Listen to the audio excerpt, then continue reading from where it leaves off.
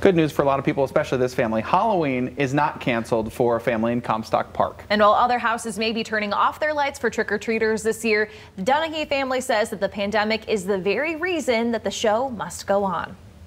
Hello, children. The whole idea is that it's a haunted fairy tale village. Jennifer Dunahee takes Halloween very seriously. I promise my family will have a normal Christmas, and then as soon as Christmas is done, I get to work. It's more like a way of life. It started when I was little, really little, like probably our first Halloween in this neighborhood when I was 4 years old. And we're prepared to make you scream.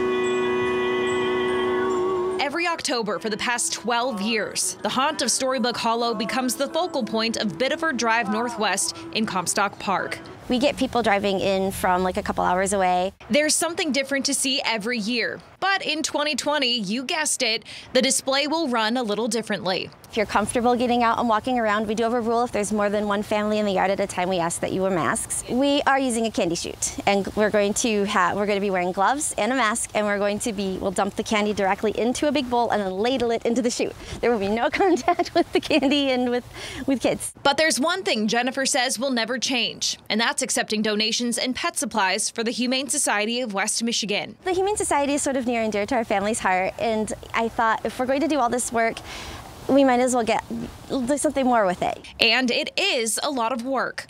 This dragon in here is Frosty. He took us 5 years to build. From the dragon farm to Hansel and Gretel's house. She came back out of the oven, so she's kind of crispy in there. You can see the effort in every detail. Just one way Jennifer hopes to bring some fun to an otherwise spooky time. I thought if people could drive around, see some cool decorations, and then it'll be something to look back on and think this really cool thing we did that Halloween as opposed to the Halloween that didn't happen. The Halloween that didn't happen. Kids it's will happening love that. there. That's I know, awesome. it's so magical. I was out there today, and there are 18 houses in that entire neighborhood doing a decorating contest. Jennifer is organizing it, so she's not eligible to win. You can find a map on the event's Facebook page and then vote for your favorite.